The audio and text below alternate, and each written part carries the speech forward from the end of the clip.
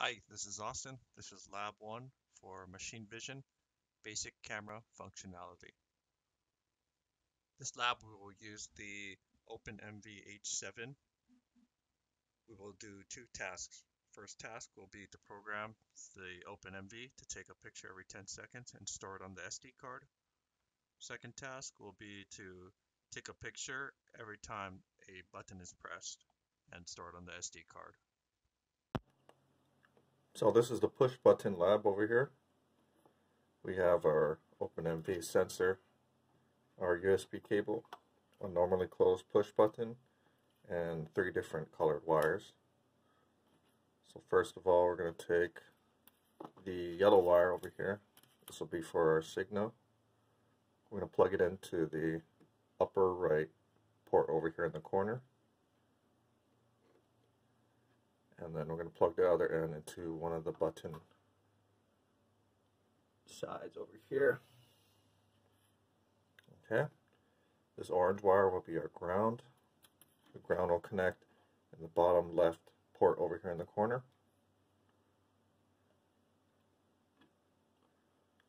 And then we're going to connect this other end to the other side of the push button, like that. This green wire will be our reset wire.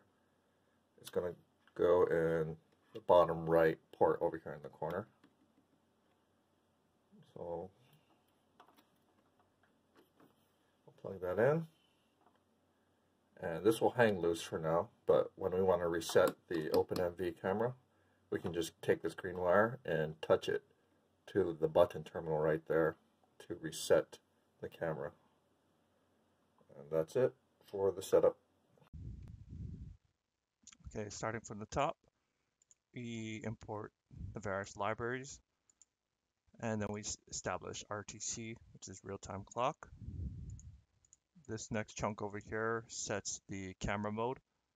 RGB is color. QVGA I think is like 300 by something pixels. And then the time is to allow changes to take place. The rest of the code is in this while true loop. Same thing, we set the camera again, but this time we use grayscale.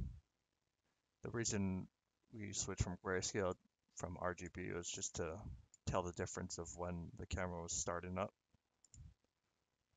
And when we compare frame size, set underscore frame size to the previous one, we have QVGA before and VGA. I believe VGA is smaller in pixels. All right, on line 26, we use RTC datetime. What we're doing is we are using the real-time clock to set the name of the screenshots. We'll show that a little bit later. For now, this next line on line 29 sets the first part of the screenshot. Here highlighted in this little box, snapshot underscore. So every screenshot will have that name for it, snapshot underscore. After the underscore, we need to use the real-time clock to set the second part of the name. And each snapshot must be different. So what we do is we use a for loop over here, and we borrow DT file name. DT file name is just snapshot, the first part of the screenshot name, plus, oh shoot, plus string item.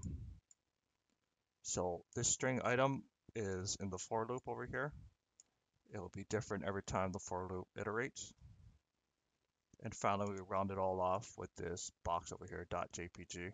Save it as a JPG format picture. And then we package it into DT file name. Finally, down here on line 37, we take the snapshot over here with this command, and then we use the DT file name package right here to name each picture. So each picture will have a different second part of their name. No two pictures will have the same name. And we keep it simple with just a delay of 10 seconds on line 38. So let's run the code over here.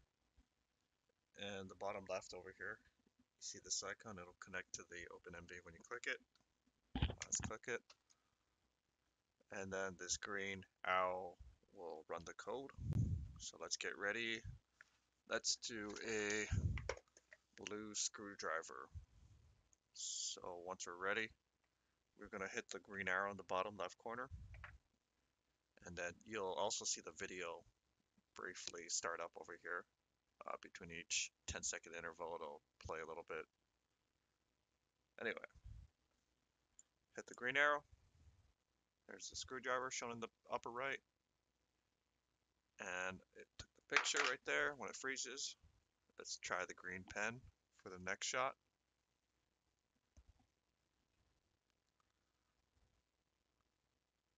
Okay, green pen's good. And then let's do a pair of pliers for the next shot. Once we're good, we can hit this red X over here. And that'll stop the script. And then we can disconnect over here by hitting the little plug icon. And then we are going to view our pictures, but we have to reset the OpenMV. So take this green wire over here, touch it to the yellow wire, metal on metal contact to ground it. You'll see it flash in the corner there, right there. Hit reset. And here's our photos right here. Here's our first photo, which is the screwdriver. Second one was that green pen. And third one was the pliers. And that is the 10-second delay. Starting from the top, we import the various libraries, and then we establish RTC, which is real-time clock. This next chunk over here sets the camera mode. RGB is color. QVGA I think is like 300 by something pixels. And then the time is to allow changes to take place. The rest of the code is in this while true loop. Same thing, we set the camera again, but this time we use grayscale. The reason we switch from grayscale from RGB was just to tell the difference of when the camera was starting up. And when we compare frame size, set underscore frame size to the previous one, we have QVGA before and VGA. I believe VGA is smaller in pixels. All right, on line 26, we use RTC date time. What we're doing is we are using the real-time clock to set the name of the screenshots. We'll show that a little bit later. For now, this next line on line 29 sets the first part of the screenshot. Here highlighted in this little box, snapshot underscore. So every screenshot will have that name for it, snapshot underscore. After the underscore, we need to use the real-time clock to set the second part of the name. And each snapshot must be different. So what we do is we use a for loop over here, and we borrow DT file name. DT file name is just snapshot, the first part of the screenshot name, plus, plus string item. So this string item is in the for loop over here. It'll be different every time the for loop iterates. And finally, we round it all off with this box over here, .jpg. Save it as a JPG format picture. And then we package it into DT file name. Finally, down here on line 37, we take the snapshot over here with this command. And then we use the DT file name package right here to name each picture. So each picture will have a different second part of their name. No two pictures will have the same name. And we keep it simple with just a delay of 10 seconds on line 38. And then we will click the green arrow over here to run the code. And we can see a still over here to indicate that it is working. We'll keep the serial monitor open over here as well. All right, and then when we press the blue button, it should take a photo, and then it should display on in the serial monitor. You also see a little red flash over here in the corner. So let's do our first picture is going to be, let's do this green marker over here.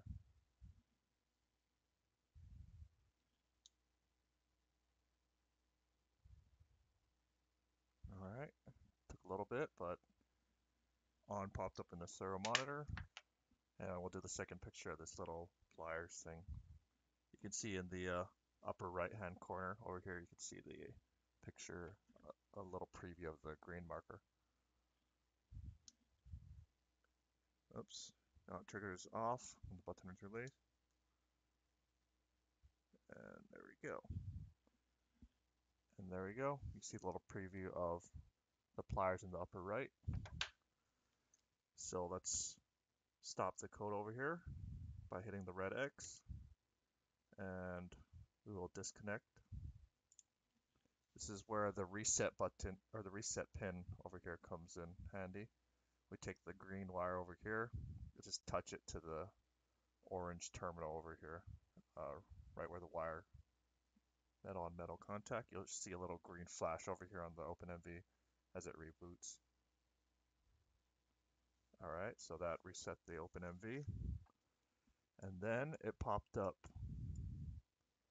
the OpenMV SD card. Here's the images folder. We'll enter there, and there we go. Here's our first screenshot of the marker, and this is our second screenshot of the pliers. And that's about it. You can repeat as much as you want.